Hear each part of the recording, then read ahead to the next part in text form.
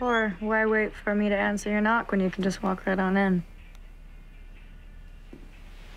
And why put your phone down when you can just be a brainless, drooling moron? I always look forward to our chats. Ears, please.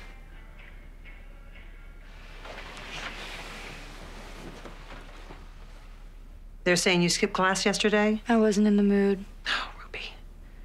I expect better from you, okay? This behavior is not acceptable. Well, you're always telling me to stay true to myself, so what if I said my true self couldn't care less? Then I'd say get your ass to class. Otherwise, you're gonna lose your damn screen time.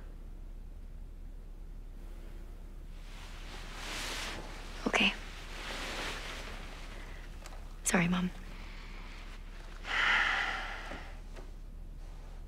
How about I bring us some breakfast, huh? We haven't done that in a long time. No thanks, but if I do turn 11 again, you got it. Hey, Mom.